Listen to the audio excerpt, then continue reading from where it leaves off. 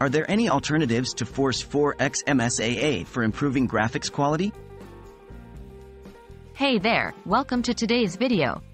Today, we'll be discussing alternatives to Force 4X MSAA for improving graphics quality.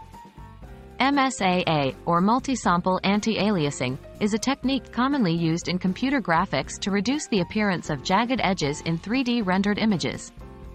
However, there are other approaches that can be used to enhance graphics quality. Let's dive right in. What is MSAA and its limitations? Before we explore alternatives, let's quickly understand what MSAA is and its limitations. MSAA works by sampling multiple points within each pixel and averaging their colors, which helps to smooth out jagged edges and improve image quality. It's a widely used technique due to its effectiveness and relatively low performance impact. However, MSAA has some drawbacks.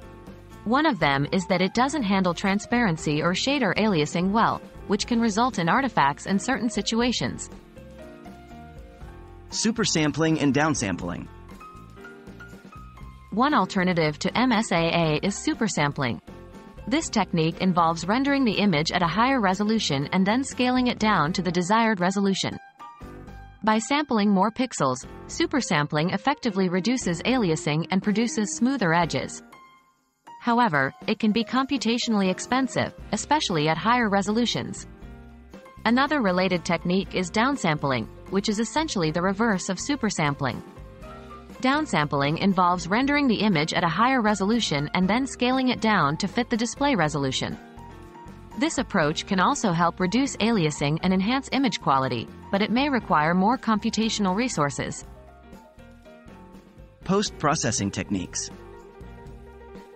In addition to traditional anti-aliasing techniques like MSAA, there are several post-processing techniques that can be used to improve graphics quality. One such technique is Temporal Anti-Aliasing, TAA. TAA works by combining multiple frames together to reduce aliasing and create smoother edges. It can be particularly effective in reducing flickering and shimmering artifacts caused by temporal aliasing. Another post-processing technique is Fast Approximate Anti-Aliasing, FXAA. FXAA is a shader-based anti-aliasing method that operates on the final image. It works by analyzing the image and applying a blur to smooth out jagged edges. While FXAA is fast and has a minimal performance impact, it may result in a slight loss of image detail compared to MSAA. Resolution scaling. Another approach to improving graphics quality is resolution scaling. This technique involves rendering the game at a lower resolution than the display resolution and then using a scaling algorithm to upscale it to fit the screen. By rendering at a lower resolution, the GPU has more resources available for other graphical effects, which can lead to improved image quality overall.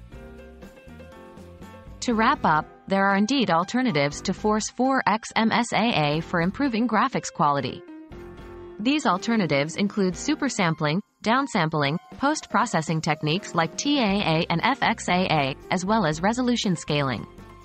Each technique has its pros and cons, and the choice of which one to use depends on factors such as performance requirements and the specific visual artifacts you're trying to address. Experimenting with different techniques can help you find the best balance between image quality and performance in your particular setup. I hope you found this video informative and helpful. Thanks for watching, and see you next time.